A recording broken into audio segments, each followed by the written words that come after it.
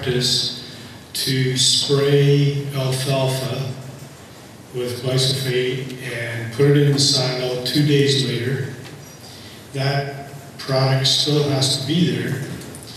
When that enters the food chain and then we eat those steers or whatever, what is the probability of that coming through to the human placenta? Well, fortunately, as I understand, even the for the FDA, not the FDA, APA, or the GM alfalfa was a step too far, so they would not agree to it. But it is quite true that glyphosate is one of the most widely used general herbicide. They use it for other things too, not just for the glyphosate-resistant plants. But the difference now is that while they were using, sort of more sporadically, now you are having these huge interminable lands with Ara soya, and they are just spraying everything, and in this Gaia nothing disappears. It will get into the water supply. It will get into the ground. It is a hormonal. It's a hormone replacer. There is very good evidence for it. It's not just from the fact that sea urchin eggs don't hatch as well as in the presence of glyphosate. So I think that you have to, sooner or later, come to a decision about it.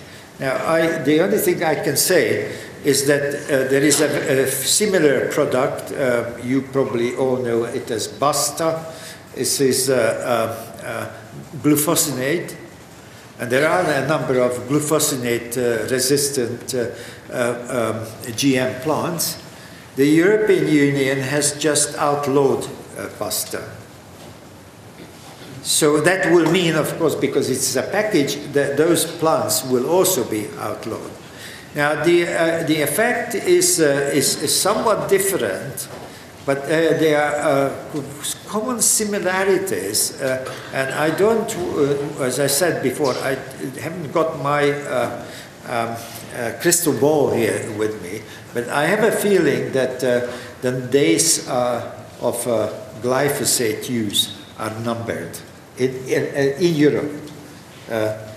Maybe that it's not so in North America, but in Europe, I would say that sooner or later, probably the sooner, even glyphosate will be outlawed.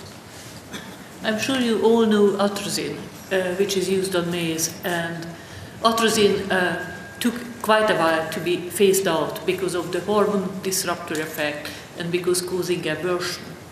So what is clearly seen in Argentina, when glyphosate is really used in large quantities, there are birth deficiencies, malformed babies, and lots of abortion, which they can't explain with any other way.